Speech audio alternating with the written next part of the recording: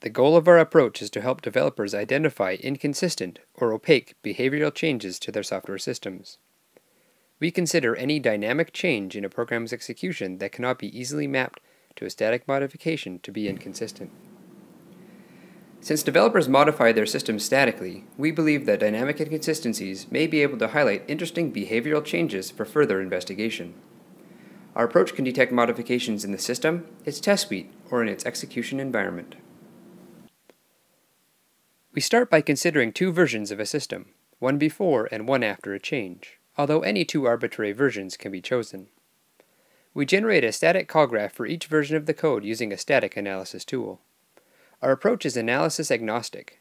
Any static technique for generating a call graph can be applied. We also generate a dynamic call graph for each version by running the system's entire test suite and tracing its execution. As with the static analysis, any technique for generating the dynamic call graph can be used, as can any means for executing the system. Our current prototype is implemented for the Java language and uses the dependency finder framework to generate the static call graph and a custom-built aspect to generate the dynamic trace. The nodes of the static and dynamic call graphs represent methods, while the graph's edges represent calls between methods. In our notation system, an S represents facts that were identified by the static analysis, while a D represents facts that were identified by the dynamic analysis. A plus means that a fact was added as a consequence of a change, and a minus means that the fact was removed. By overlaying the static call graphs, we can differentiate between those elements that were statically added, removed, and were unchanged between the two program versions. Similarly, we can overlay the two dynamic call graphs to identify the elements that were dynamically added, removed, and were unchanged. We then compose the four graphs to split the result space into 16 partitions, each of which captures different aspects of the differences between the two program versions. The 16 partitions can be further broken down into 4 different categories. These are unchanged, not executed, consistent, and inconsistent.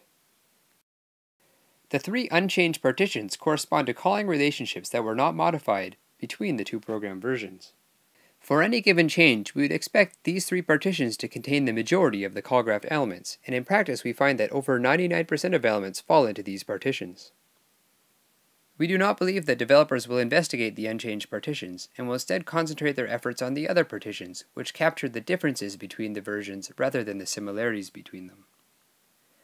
The 2 not executed partitions correspond to changes that were statically made to the system that were not dynamically executed. The 2 consistent partitions map to changes that were made both statically and dynamically to the system. This is where we expect most changes to occur, as newly added functionality is executed or newly deleted functionality ceases to execute. Finally, we have the inconsistent partitions. We believe that developers will be most interested in elements occurring in these partitions as they represent changes to the system's behavior that are not statically obvious.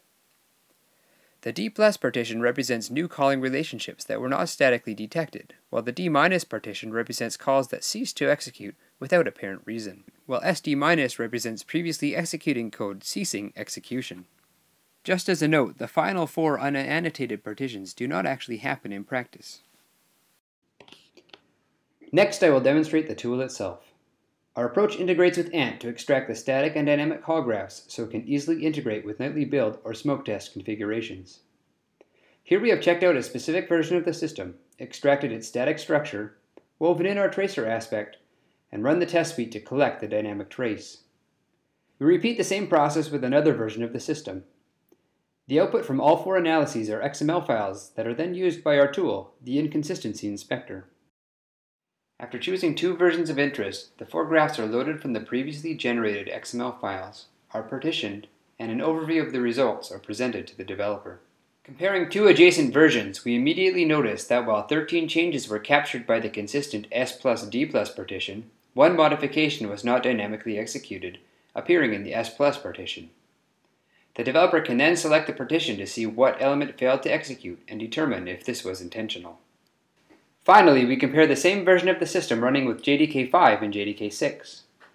2 elements appear in the inconsistent SD plus and SD minus partitions.